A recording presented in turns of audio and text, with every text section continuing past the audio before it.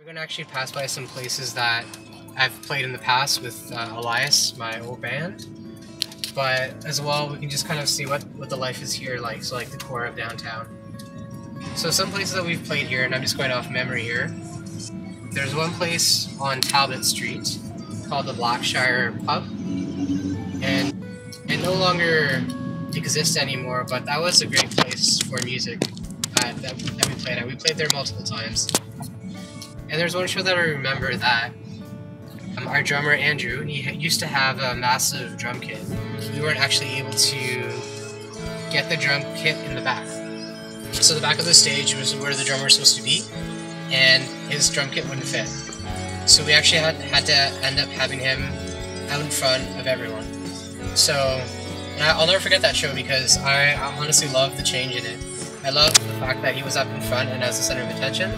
There's another place on the East Sound called Norma Jean's. We've played there multiple times too. That has a lot of memories in there too. We've played Battle of the Bands there. It has a huge stage. The Richmond Tavern, right there. We have played there as well. That's actually been a great spot for bands to play. It's been consistently supporting local bands. It's been great. Moving on to other places that we've played. There's one place in Toronto called El Mocambo, which for a lot of people that know the Ontario music scene, that's where a lot of famous bands have played, including the Rolling Stones. And I believe actually that place is no longer around, but I remember playing it, and one of my favorite shows. Very huge stage, very good crowd turnout, great bands that we got to meet there.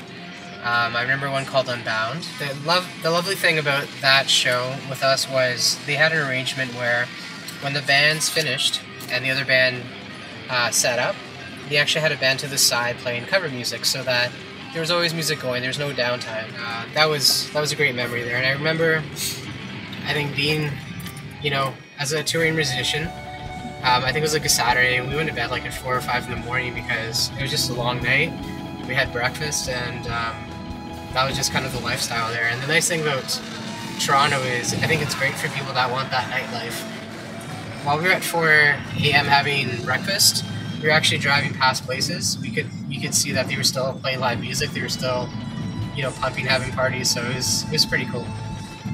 Another story I have is about Norma Jean's in Tillsonburg. So there's a Norma Jean's here in London that we played countless times. There's also another one in Tillsonburg, and in Tillsonburg, we actually rented a U-Haul to transfer all our stuff over in one vehicle.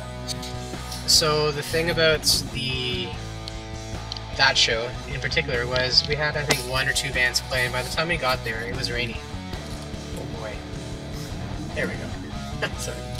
And it was raining, so while we were getting stuff off the truck, we had to kind of step on the thing and then pull things out. And I lost my footing, so what I ended up doing was grabbing the side of the truck, and because it was wet and there was no grip and it was steel, and I also didn't know that it was sharp, so like the edges were dull, which is completely sharp, I just grabbed as hard as I could and sliced my hand open.